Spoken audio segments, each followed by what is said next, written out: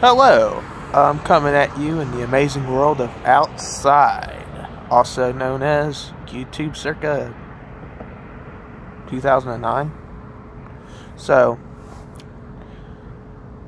I think that the 2020 election, they're going to try to rig it. The DNC is. And it doesn't work. DNC does not play fair. They have, apparently, according to the Supreme Court, won a case where they don't have to abide by their own rules. They can essentially try to nominate whoever they want to be president. And the primaries is just to give you an illusion of choice. That's what that court ruling basically stated.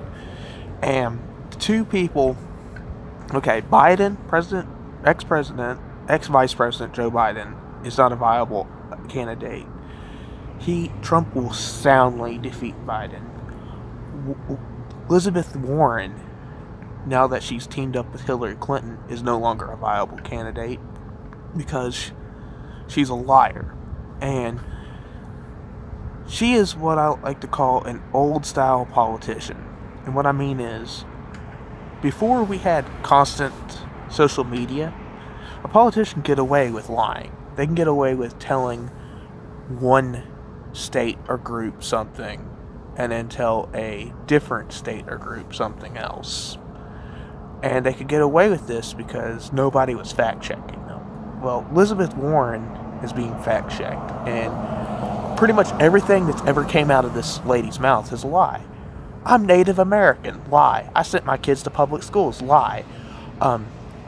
My favorite thing is that she claimed her dad was a janitor, and her brother's immediate response is, my dad was never a fucking janitor. Like, everything out of this lady's mouth is a lie. She tries to be this fake, faux pas, grassroots candidate.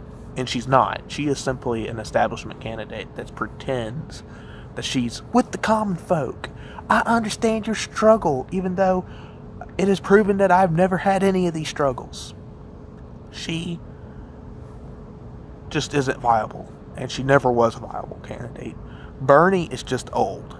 Bernie is a perfect candidate, but he's just getting too old. And voters are going to think about that. They're going to think like, do I want this man in office if he can die? That's why Bernie needs to have a very solid vice president choice.